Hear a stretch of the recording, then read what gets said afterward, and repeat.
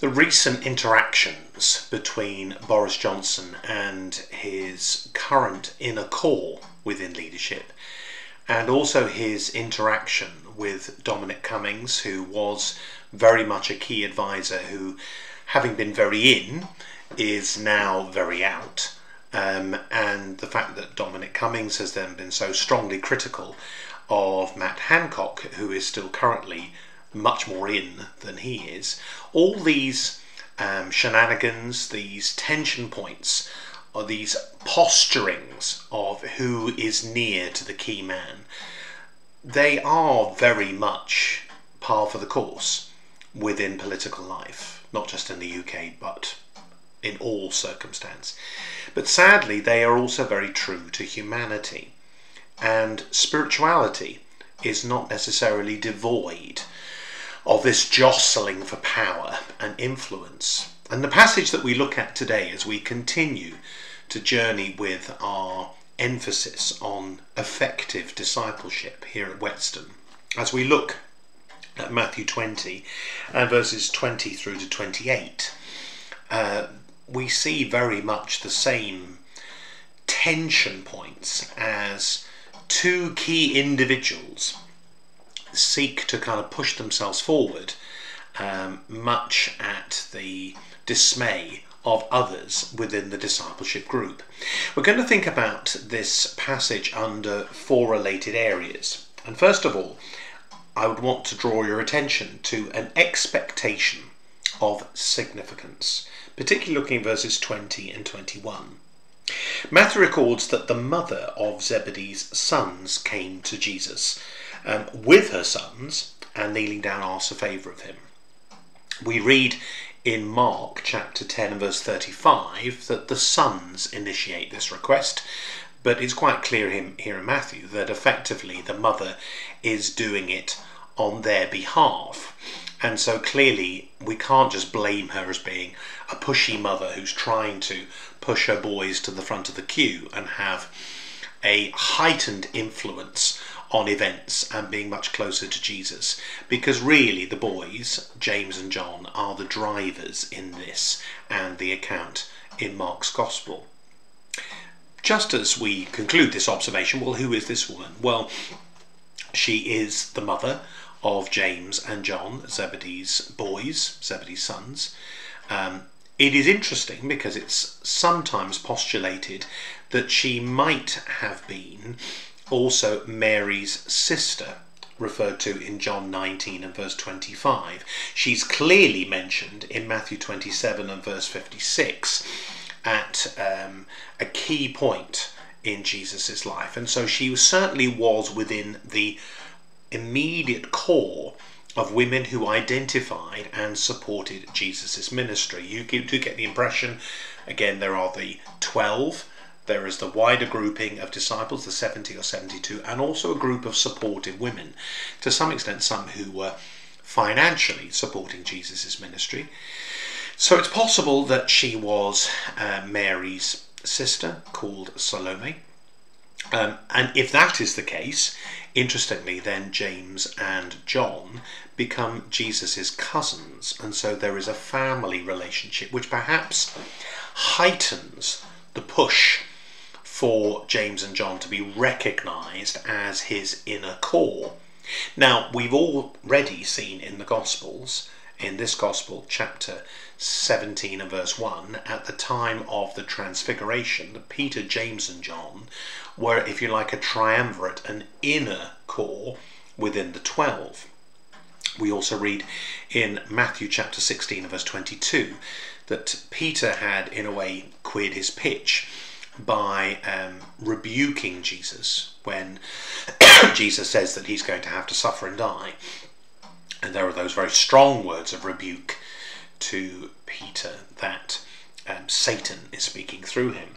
It might even be that this is now the bid for the two to eclipse the other person in the triumvirate, who seems to have now blotted his copybook, and perhaps maybe because they're relatives also of Jesus as cousins, they feel that they have the ultimate right to be alongside Jesus in his responsibility.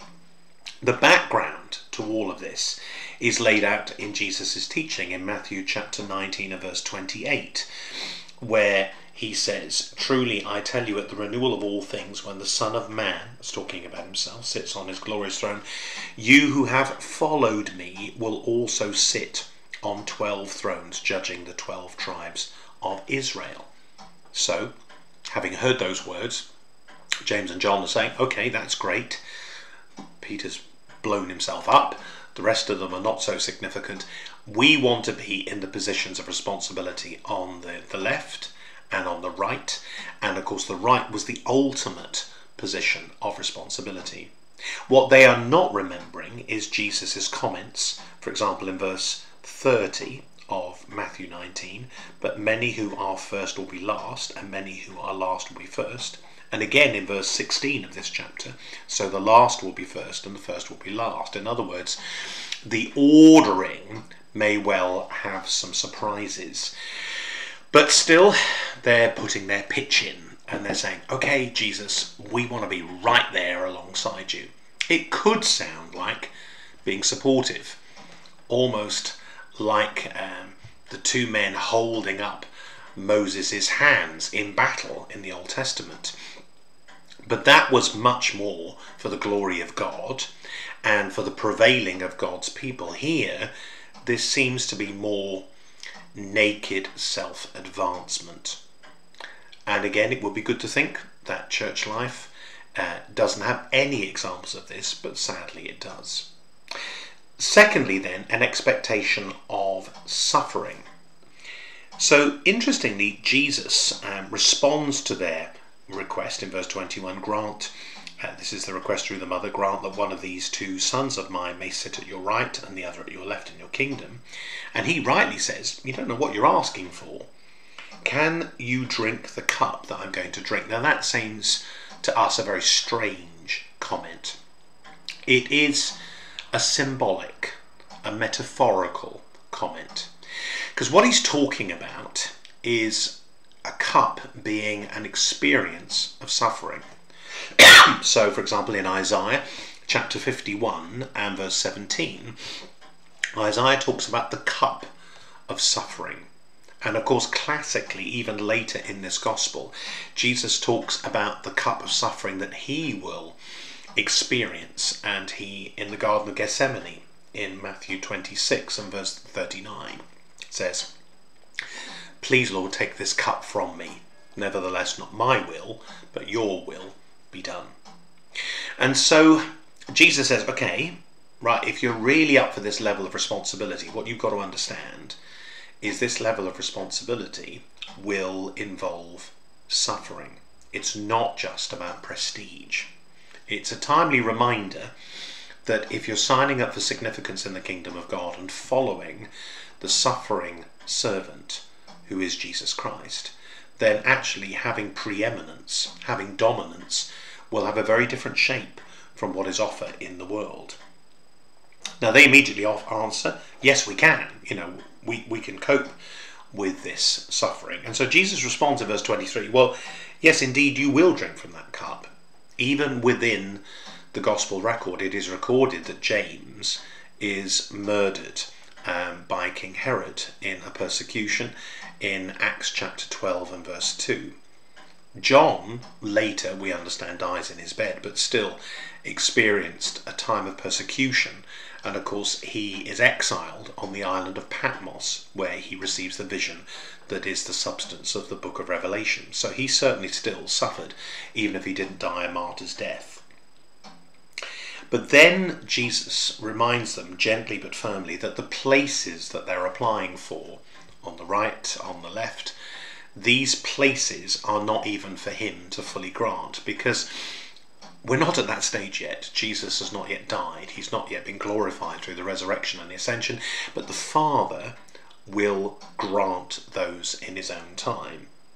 And of course in verse 24 we notice that the 10 who were listening on to this, the other 10 disciples, are indignant. Are they indignant? The passage doesn't spell out, simply because they feel who are these guys to push themselves forward, and don't they realise that this is not how this all works? Or is it possibly, and more cynically but accurately, the case that they are indignant because they're saying, well, they're trying to get in, and by trying to get in with Jesus, they're pushing us out? Clearly, there is a challenge here to recognise that in the kingdom of God and in Christian service, higher levels of responsibility definitely involve higher levels of cost, higher levels of pain, possibly even giving up your life in martyrdom. And so Jesus says, yes, it's a good thing to aspire to spiritual responsibility, but do remember what you're asking for. Many people aspire to be pastors, to be evangelists, to be apostles, and there is some glorious stuff within Christian leadership, but sometimes also great pain and agony as you follow the example of Jesus, who suffered and died for us. Continuing this theme, and then we look thirdly at an example of superiority in verse 25. So then Jesus addresses directly the situation, and he challenges them with an example of how things can be different in the world. He says, you know that the rulers of the Gentiles lord it over them, and their high officials exercise authority over them. Now, clearly, Jesus is talking about the Roman civil and military authorities that were in control of Israel at this particular time. He's saying, listen, and he uses two terms, they lord it over them and they exercise authority over them.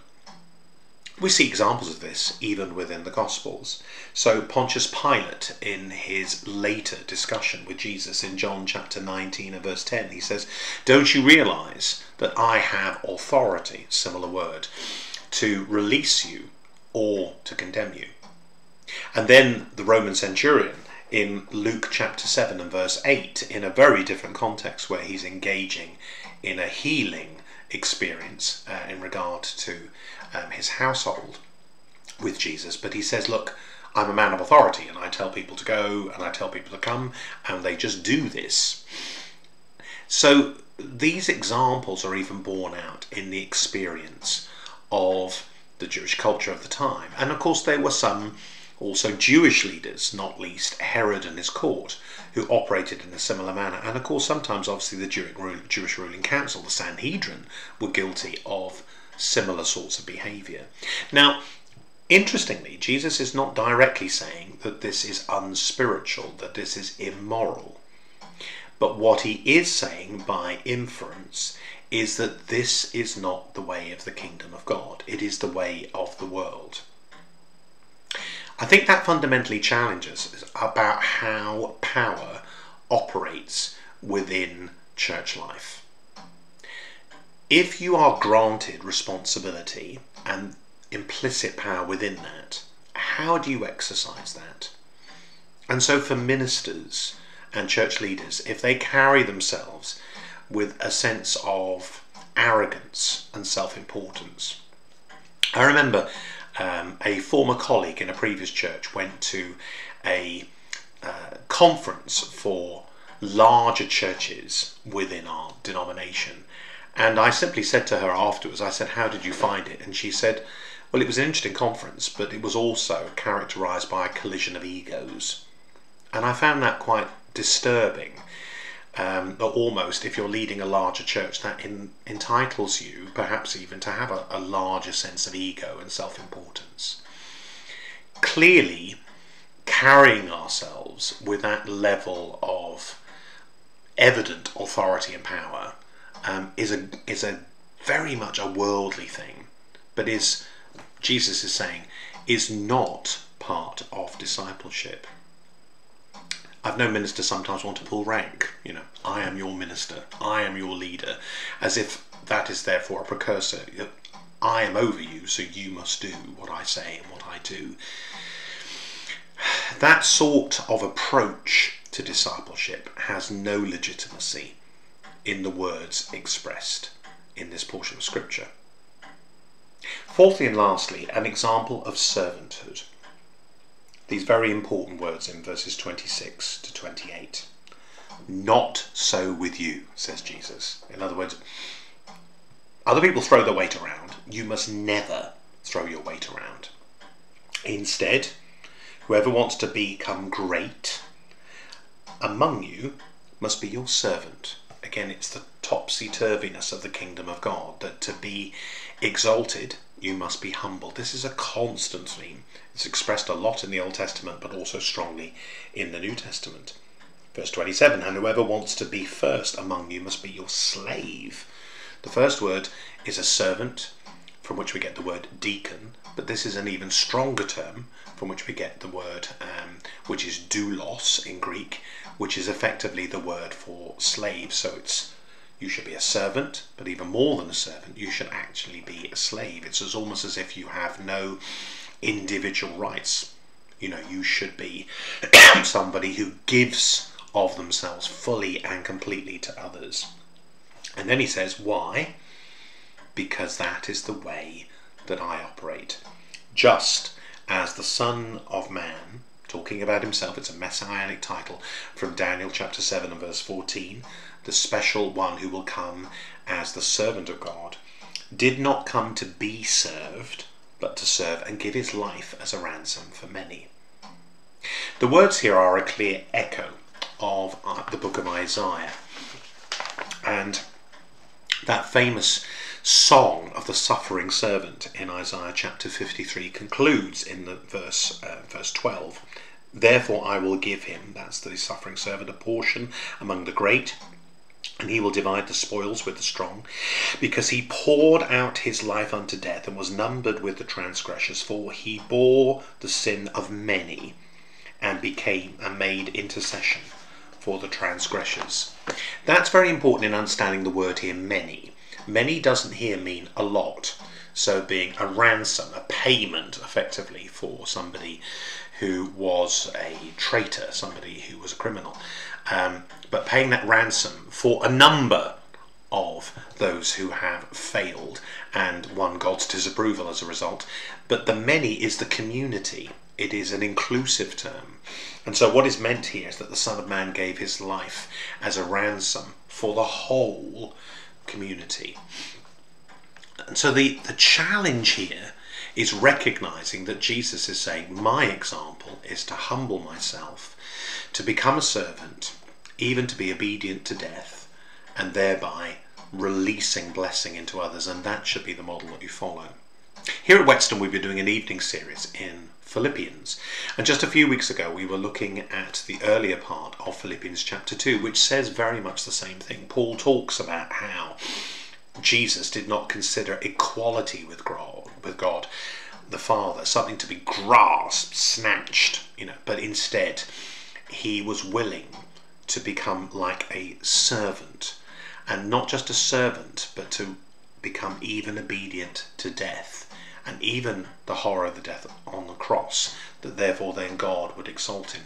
And the context is to challenge the church, not just with the wonder of what Christ has done for them in salvation, but his example, Jesus' example of humility, is commended to a church where there were two female, we presume, leaders referred to in chapter 4 who were at loggerheads with each other, and a number of people on the fringes or within the church in chapter 3 who were asserting that their spirituality put them in another league.